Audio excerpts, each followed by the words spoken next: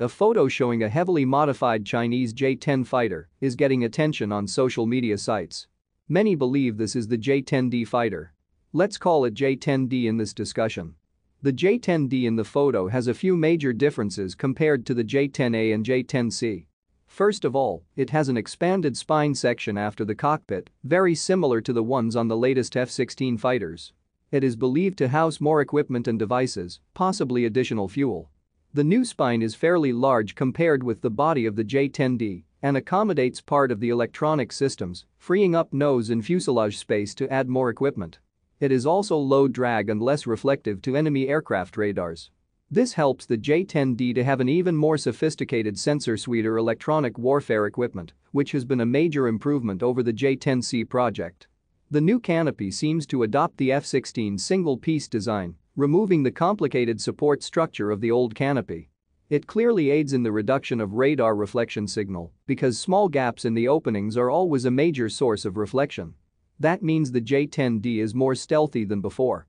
The J-10D might be able to carry external tanks with a conformal shape to contain roughly a few thousand liters of fuel without the need for more drop tanks.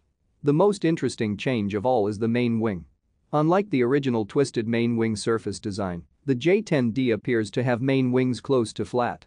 Some argue that initially the J-10's main wings were based on Israeli experience, adopting the twisted surface.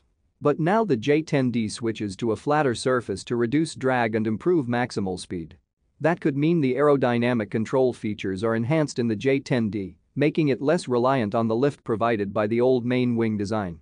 It would not be a surprise if much of the J-10C equipment was carried over to the J-10D. The J-10C has one of the best active electronic scan array radars in the Chinese military. The J-10D might have an upgraded version. In the photo, some electronic warfare antennas are the same as the J-10D. The new diverter-less supersonic inlet started with the J-10C model also comes to the J-10D. We have no proof if the J-10 variant in this photo is only a demonstrator or a prototype to be mass-produced soon.